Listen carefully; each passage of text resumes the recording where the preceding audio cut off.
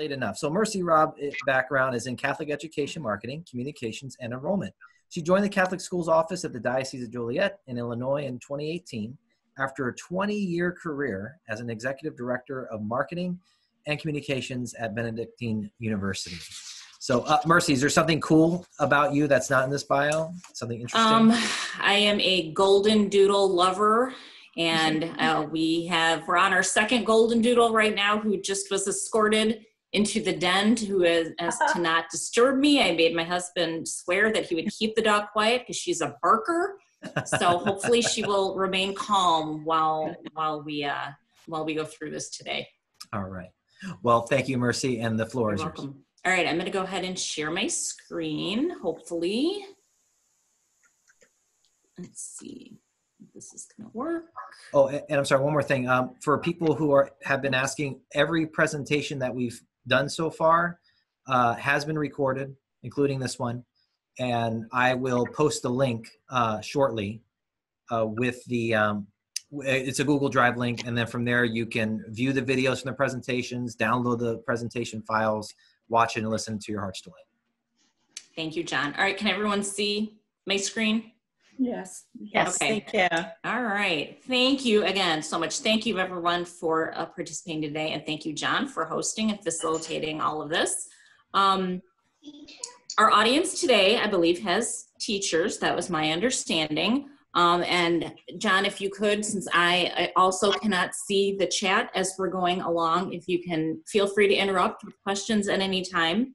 But since our audience, and we're talking about teachers, and our audience includes teachers, I want to extend a very heartfelt Happy Teacher Appreciation Week to all of you.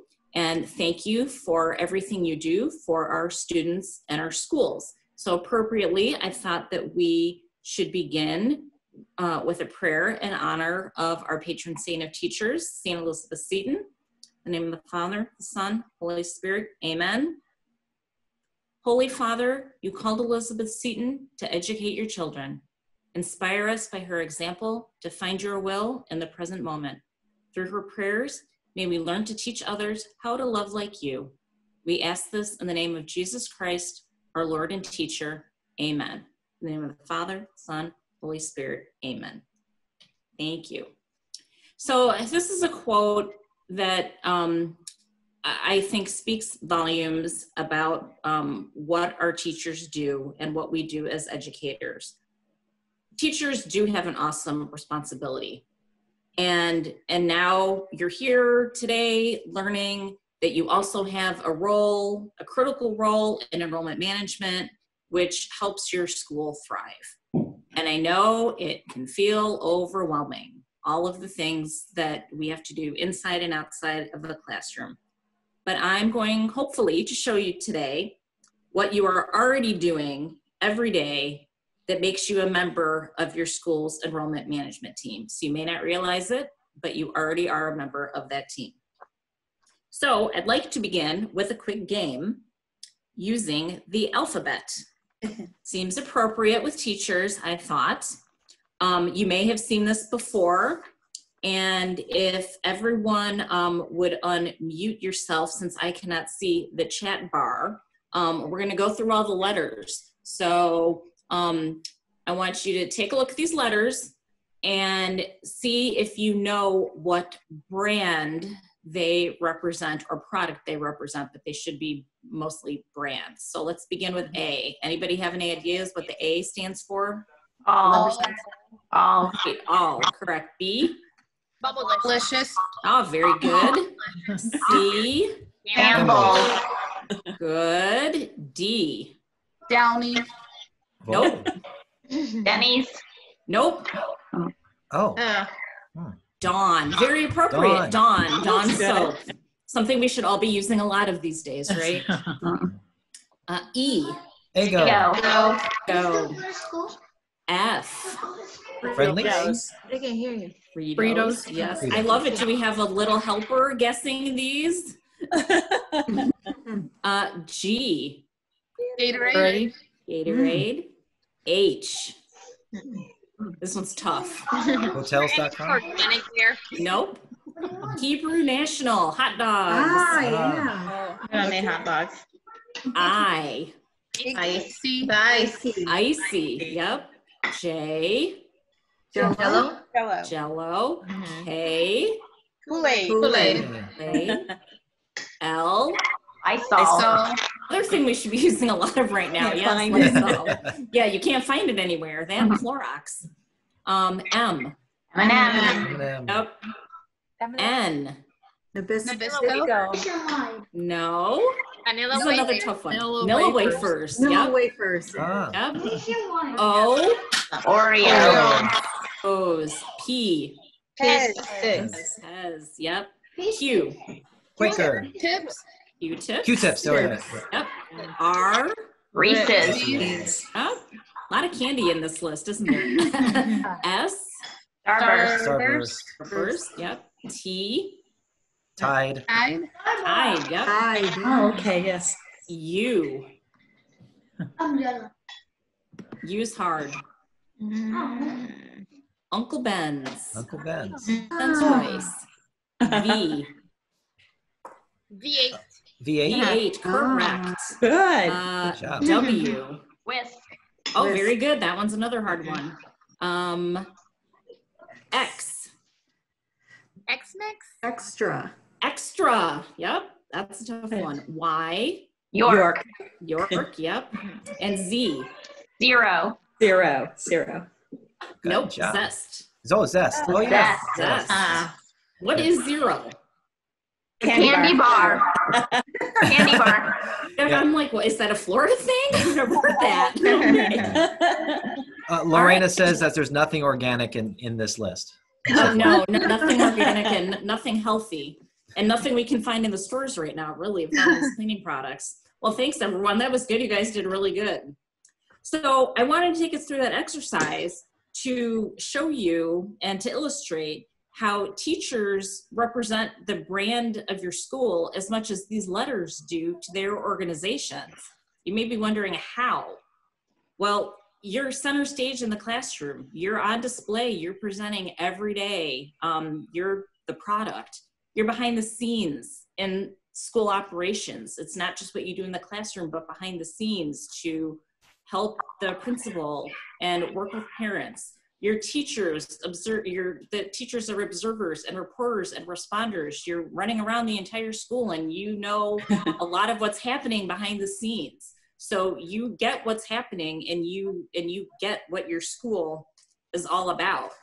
And because of that, you are a primary influencer to the experience and the engagement that your students and families have, not only for recruitment, but also retention and ensuring that those students stay students and you keep those families year after year.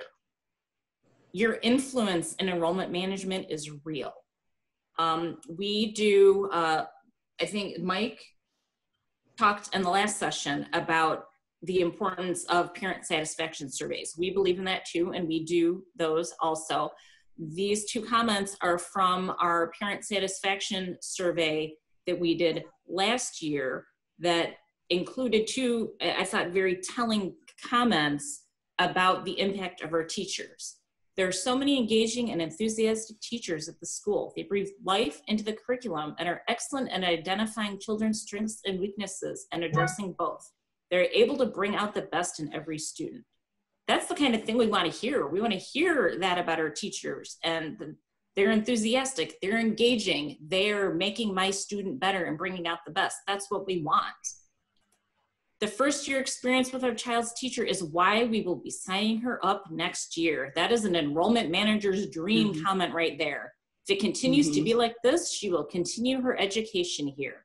I don't think anything sums it up any better than that of the impact that a teacher can have and how that impacts a family's decision on where to send their child. More recently, in this time of remote learning, we're calling it at-home learning here in the Diocese of Joliet, I had made a post a couple weeks ago on social media, and this was on our Facebook page. And really, it was a post to thank the parents more than anything. It wasn't supposed to be about our teachers. It was us thanking the parents for them going above and beyond and stretching outside their comfort zone and all that they're doing to help their children continue to learn at home. Because again, this is a partnership between our schools and the families. And they're doing things they never dreamed they'd be doing in a million years to help their students learn. And by thanking the parents, surprisingly, got a number of comments in reply, which we don't get a lot of engagement on our social media. It's been something I've been trying to build over the past year. So I was incredibly surprised and proud that we had these numbers of comments. This is, sadly it's 4, but that's kind of a lot for us. For families to comment on. And they said some really good things. So to see that sponsored or posted on social media made me very excited. I especially loved the dancing Snoopy. I thought that was great. But it was just nice to hear people comment about, the post wasn't even about our teachers. It was thanking the parents that they felt compelled enough to comment publicly. I thought was great. And along those lines, also during this time of remote learning, we did a survey. So speaking of surveying our parents, we didn't do a parent satisfaction survey this year, but we did send a survey out to families. I think it was the end of March. So we were 2 weeks into at-home learning, just to, when it was new, to take a pulse, see how things were going, what they liked, what they didn't like, what could we improve on. And these are just some examples of what our families told us. I liked that the teachers informed us of their high expectations, and the kids liked how each teacher told them exactly what was due and when.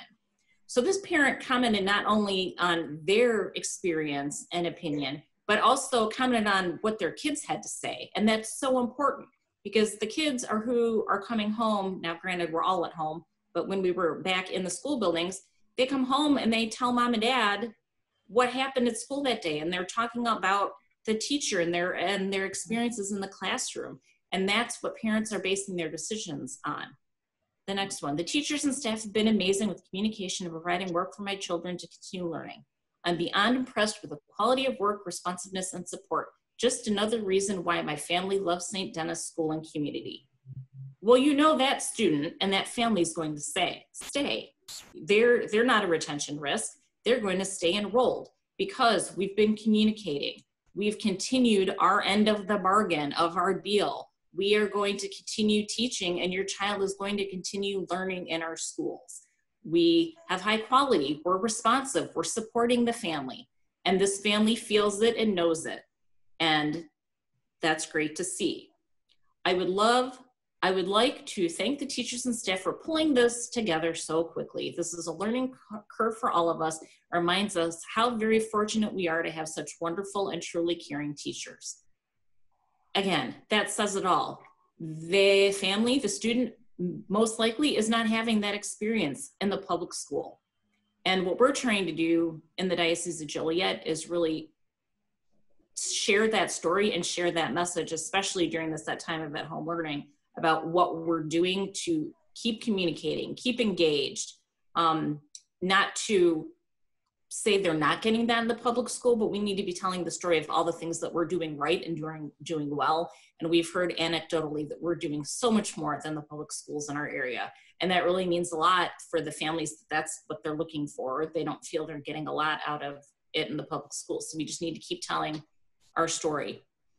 And I know Mike talked about this earlier too. Not only are they giving us their feedback, but they're telling their family and friends. They are telling everyone they come in contact with. Satisfied customers will tell 1 to 3 other people about their positive experience. But dissatisfied customers, they tell 7 to 10 others. I think Mike said 5 to 10, anywhere in that range. If you're unhappy, you tell more people about your unhappiness than you do when something is going well. And that's a scary statistic, but what do you do when the comments aren't positive? You need to do more things to get more good ones. I didn't share with you the negative comments that we got, or the critical comments. I don't like to say negative, but the critical comments we got about our teachers and our survey. Overwhelmingly, they were positive, but we did have some not so great feedback received. So what do you do to get more positive ones? Do more things that will generate more excitement, more engagement, and more, feel-good feedback. And there are so many things that teachers are already doing. Teachers, you have a natural ability to work with students and parents. That's what makes you a good teacher. If you weren't good at that, this would not be your profession. You already build a positive relationship with your students. And that one-to-one relationship is a key factor in retaining students. Like I said, they're going to go home and talk to their parents about the impact you had on their life that day in school. And parents like to hear that. They like to see when their teachers are present and engaged at school events. You support their extracurricular activities. You're at band concerts and athletic events and science fair and all of those things. And even in this time of virtual, where we're all remote, you're Zooming with them and you're checking in with parents, and just being present and active and engaged shows them that you're vested in the school, and that them being exposed to you. And again, going back to the first slide, you're living the brand. Your level of engagement and enthusiasm embodies the brand of the school, and that's you're the product in their eyes. A lot of times more so than the education their kids are getting. It's that experience, because you are with their babies every day.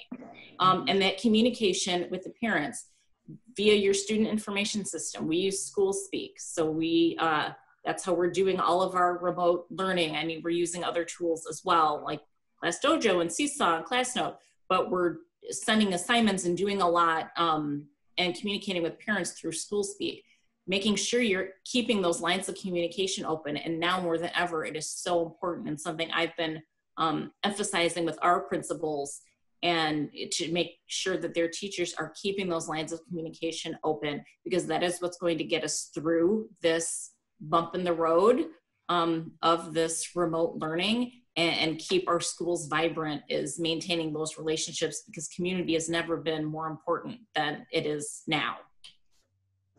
There's other things the teachers can be doing, and you may already be doing some of these. A tactic I like to see is sending good news notes home at least 4 times a year, at least quarterly.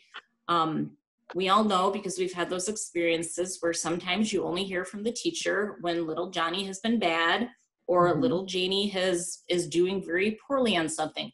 You do not want that to be the only time a family hears from you as a teacher. You want to be telling them all the good things that their student is doing, all the things they're learning, the ways they're growing, what they're experiencing and exploring. You need to share all of those positive things with them, so that when they think of you, they're not thinking negative. I only hear from the teacher when my child is misbehaving or is doing poorly in something. Keeping a win list, how you win every day and how you are making a difference in the life of your students. That is so important.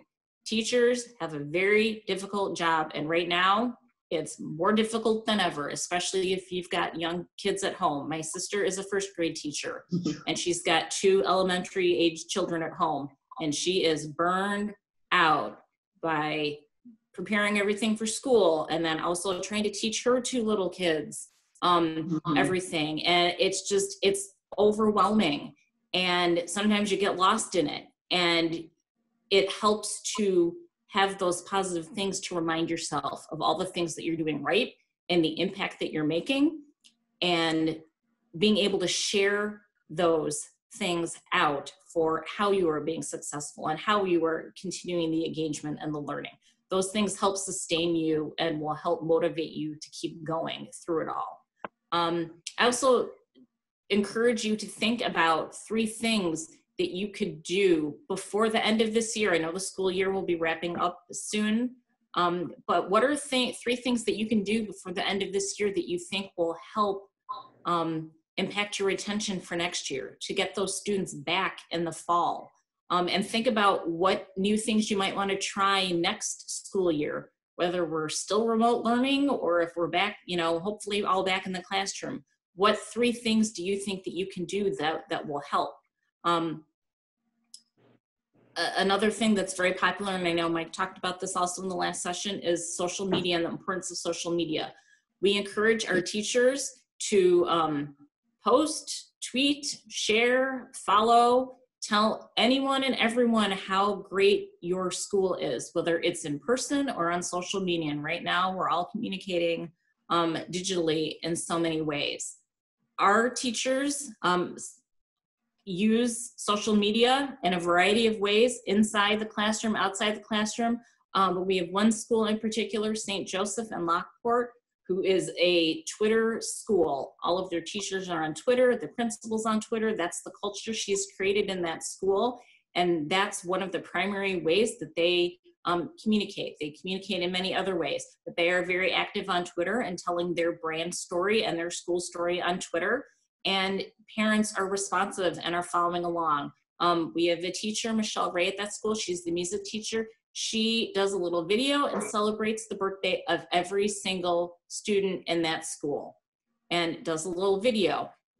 Other teachers in the school are paying attention. So are the parents. So it was Sammy's birthday. Sammy's dad wrote back, "Thanks, Mrs. Ray," with a cute little picture of him. We've had a lot of schools doing these types of birthday things. We've had a lot of really good engagement that way with the teachers. The principal at that school, I had dinner, my dinner with the science fair. We had so much to celebrate. They worked so hard to get here.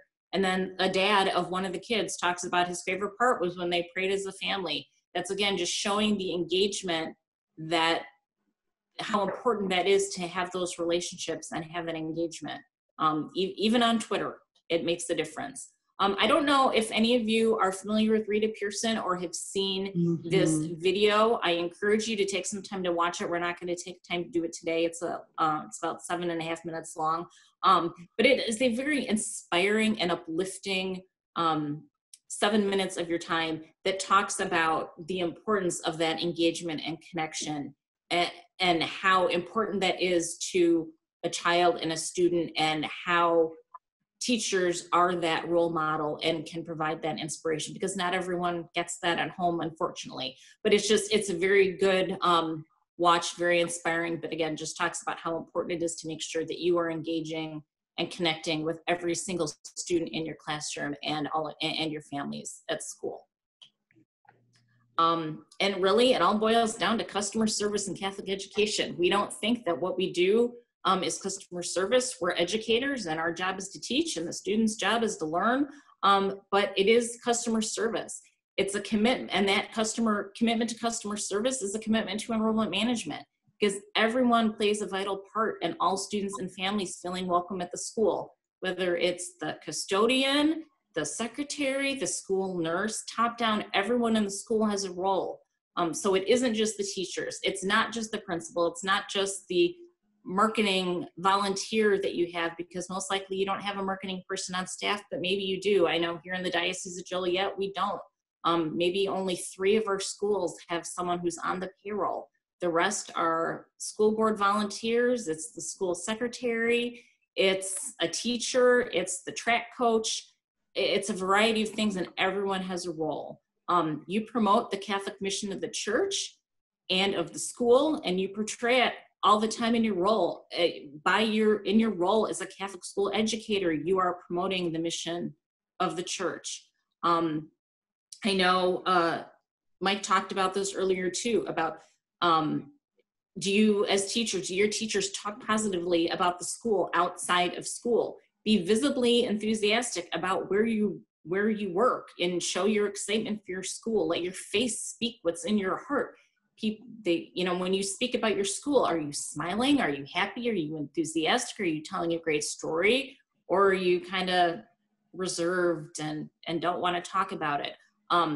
That sends a message. And again, you are the brand of your school, and how you carry yourself and the words you use, that all speaks about, that says a lot about the school that you're representing. And remembering that every interaction can build or damage the brand of your school. When you're at the grocery store and you're wearing your St. Pius sweatshirt and you're cussing out so-and-so, that's not a good representation. So just remember, whether you're wearing the brand of your school name or not, and I know that's hard, but every interaction can build or damage the brand of your school. And just remember, it will come back. It will come back in parent comments. It could come back on social media on a comment. But that word of mouth is so important, and that's what it helps build build that brand for the school. So one of the things that we do here in the Diocese of Joliet is we do provide talking points and it's not just talking points, but these are message points that we believe in as a diocese, that we communicate to our principals and our teachers and to our families and throughout our school communities. The teachers can take these and they can kind of take a temperature check to see if what they're doing and what they're saying is representative of what we're saying, that our schools, what you can find in our schools, what we're saying and doing. So we rely very heavily on our mission, values, and benefits of what it means to get a Catholic education in the Diocese of Joliet. So we find that this is helpful for the teachers also to be just mindful of that and making sure, kind of as a checkpoint, that they are doing these things that are aligned with the brand. Sharing success stories in that regard. We provide, these are pieces from our values, what we value. I'm committed to incorporating faith into the classroom. Well, how? So we're saying, giving an example, but that's a great opportunity for a teacher to say, I'm a Catholic school educator and this is how I'm different. And this is how, what I do, how that makes a difference. How I'm committed to balancing challenging courses with a nurturing environment. An example of how you're doing that in the classroom, how you collaborate with families. I don't think there can be any greater collaboration than right now in this time of remote learning, where we're sending lessons home, but relying on mom and dad, especially with the little ones, to kind of implement that and get that work done and making sure that learning is continuing at home. So being able to share those success stories, I think is really important. And it's important to share those stories with each other, with your school's marketing staff and principals, so they can be sharing the news, and with your Catholic schools office. So sending that information to John for him to share out about all the great things that are happening in the school and in the classroom. I said we have 47 schools. I can't be everywhere at once, and I'm not everywhere at once. And I do rely on news from the schools.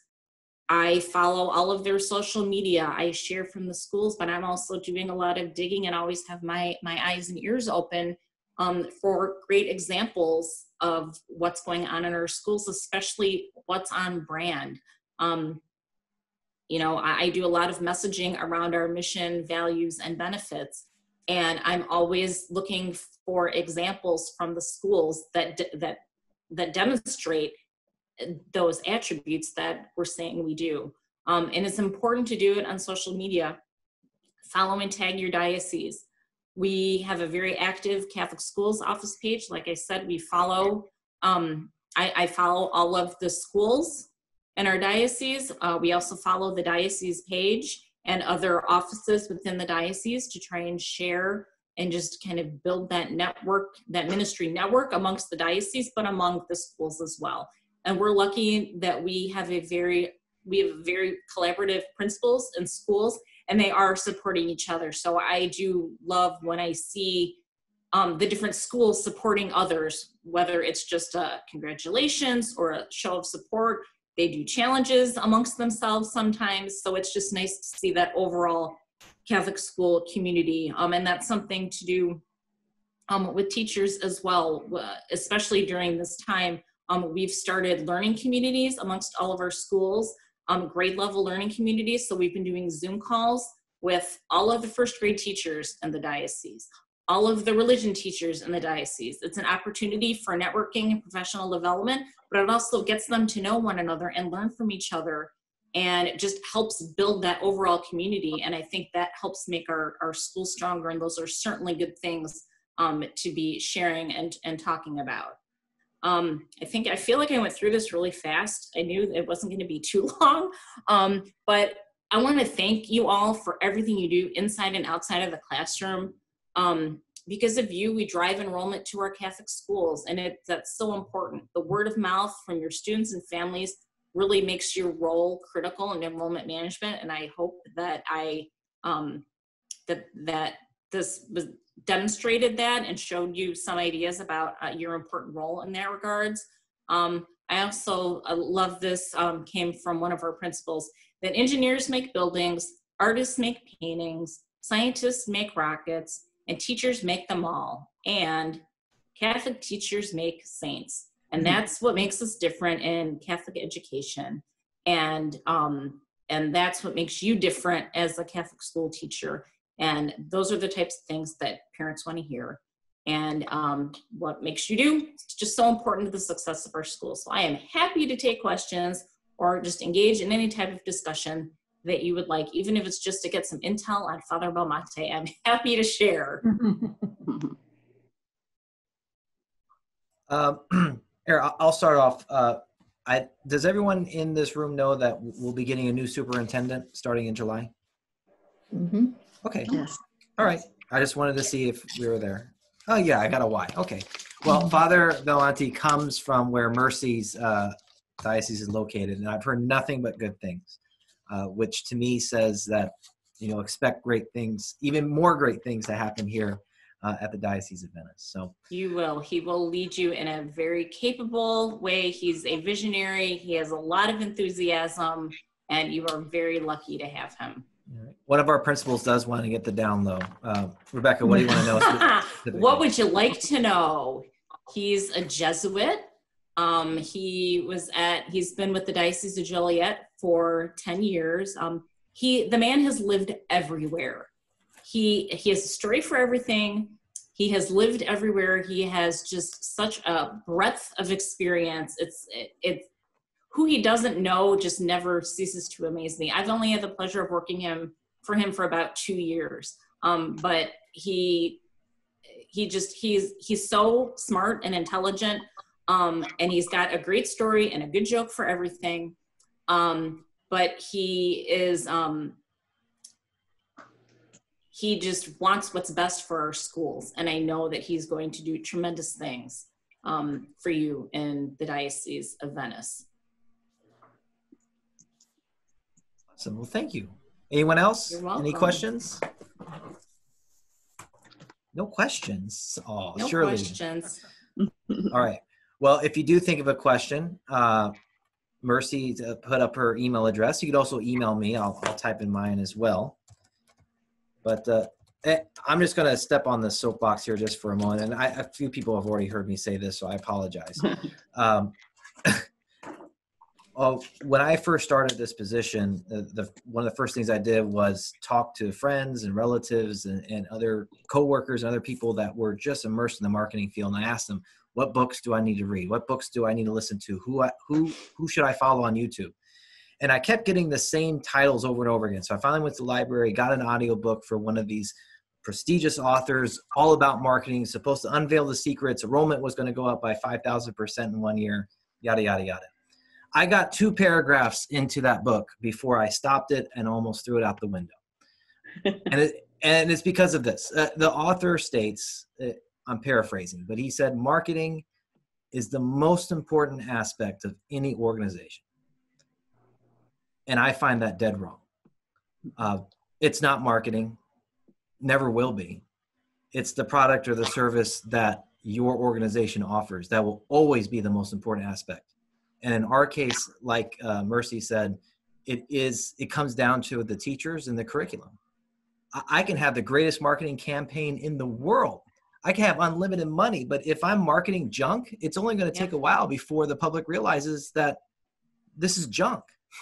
So again, what Mercy was saying, what you do at that level in terms of marketing is far more important in many ways than what I can do at the diocese level. Just you showcasing yourself as a Catholic school teacher speaks volumes about our quality of education. And I mean, I've done the commercials, I'm working on annual reports and signs and flyers and special programs and special events, but none of those hold a candle to what our teachers do. So from the bottom of my heart, thank you for making my job easier by being such incredible people. And thank you for taking the time from your extremely busy schedules to come out here and learn a little bit more about how you play in the role in terms of enrollment and marketing for the entire diocese. And with that, I step down off my soapbox. That was a good soapbox, John. All right. That was good. All right. And finally, who here is aware of what Jennifer Falastini is doing? Our curriculum coordinator? Oh, those are some awesome face shields you got there. Yes. Jennifer Falastini, our curriculum coordinator, she is started what's called the Camillus Project.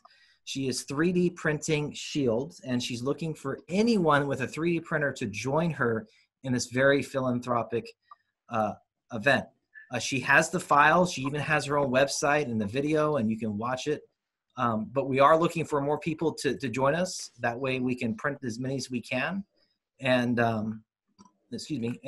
show it to, to distribute it to the people who are most in need, the people on the front lines of the coronavirus pandemic. So sorry, I had the file, it disappeared on me. I'll open it in a moment. But in the meantime, if anyone else has a question, AKA just stall for a minute or two while I get the file open. I just want to say thank you to the St. Joseph teachers that are here. I see a few of them on today, and I just want a shout out to them for all that they do to create such a positive environment at St. Joe's. So thank you. Are you feeling it this week? It's Teacher Appreciation Week. So are you hearing from families? I mean, everything I'm hearing is parents, this is the year that teachers are going to get appreciated because parents finally have an understanding of what it's like to be with their children day after day, all day long at school. Are you seeing that with your parents this year? Very much. I've gotten feeling it, it's just been fabulous. I've gotten some of the nicest notes I've ever received from some of these parents. Well, doesn't that help? Do you feel that helps motivate you to keep going and help you, Very much. why you do what you do? Yes. Yeah. Yes. Yes. Very much. Especially, at the beginning when it was so overwhelming for everyone. It was nice to get the words of encouragement from the parents. Yeah, and I think that really helped when we did our survey, and I don't know if you've done a survey like that of your families just to kind of take the pulse, to see where they're at. But I know that the principals needed to hear it, and the fact that it got passed along to the teachers, I know was helpful. And really, what we found is that the first 2 weeks were tough. There was a total learning curve for everyone involved. And then we kind of started to get into the groove, and parents, no one's loving it by any stretch of the imagination, but everyone's kind of in a groove now. And, just having that feedback and that we really are all in this together and are able to respond and adjust things to meet the needs on both ends has been really, really impactful. I got a question. This is really for all the teachers here. What would you like to see happen at the diocese level? Is there anything that we can do at the Department of Education to try and make things at least a little bit easier for you? Either I know going past tense, but either from the transition to virtual to a live classroom, or something that perhaps we can do in the fall if and when we return to the live classroom. Tough one. I can speak for myself. I think that the communication between the diocese and the principals to the teachers has been stellar, really, with resources and materials and free things and go here, a list of things, and hitting all of our learning styles as well and being supportive in that where we're at. So as we move forward and we get better at it, to keep that up. There's so much more to learn. I think we'll all be better teachers going back in regular classroom as a result of this. So the resources and the communication of those resources has been pretty invaluable. Well, if you think of anything, let us know. Also, if you have not yet befriended the Diocese of Venice Catholic Schools Facebook page, please do. And like Mercy was saying, send us the good news. I'm going to type in my email address, but send it to me directly or tag us on Facebook. I know the principals do a good job at posting great things, and their Facebook pages are pretty much alive and well. but I'm sure things get slipped through the cracks. So let us know. You know, and that's a good point, John. You know, I had a lot of schools say, oh, well, it's on our Twitter. Just pull it down from our Twitter. Okay. Oh, I have 47 schools. Yeah. So I can't, you know, I spend probably way too much time planning our Facebook, but we have such a large community and it's so geographically diverse. Our diocese covers 7 counties in Illinois and we have schools in 5 of them. And it's very different. Are very suburban to very rural is our spread in our diocese. And every community is different. And I really do rely on the schools just to tell me things and share things with me. So I get emails and texts all the time, which is very helpful because that saves me from having to go dig and find things. Every chance I get in front of the principals, I'm asking them, you know, if you've got something extraordinary to share, something great that's going on in your school, please send it to me because there's no way but 47 schools I can uncover everything there is to uncover. And that's even working with a marketing representative at their school that everyone's so focused on their thing. Sometimes they don't think, oh, well, that would be really good for this or would be really good for that. Just having, again, that engagement and having that community together sharing really helps spur a lot of other ideas and helps move us all forward. Well, thank you, Mercy. Well, anyone else have any questions, comments? All right. Well, I have one more for the teachers. Why did you decide to choose the school that you're in? What drew you to teach at that particular school? For myself, I went to school there as a child in 6th and 7th grade. I had the best teacher ever, Sister Belinda, and because of her, I became a teacher. So it feels good to be home. Great. Anyone else? No? No one wants to say why? If someone says for the money, I'm going to question it. Because we know that's not true. For me, it was just, I actually came there just from people that I know. I'd been involved in the school for a long time. My older kids went when they were younger. My mother taught 1st grade Catholic school for her whole teaching career for 36 years. So I knew there was no money in it. Hers was even worse than ours. And, but it was just people that I knew that were teaching there and working there that brought me to there. To me, we were in a very small town. We didn't have any Catholic school options. I come from a family that had gone to Catholic school. I myself went until 3rd grade Catholic school, and I felt that was really missing. And so as a community, we came together and we kind of spoke about it and we're hoping that this would happen.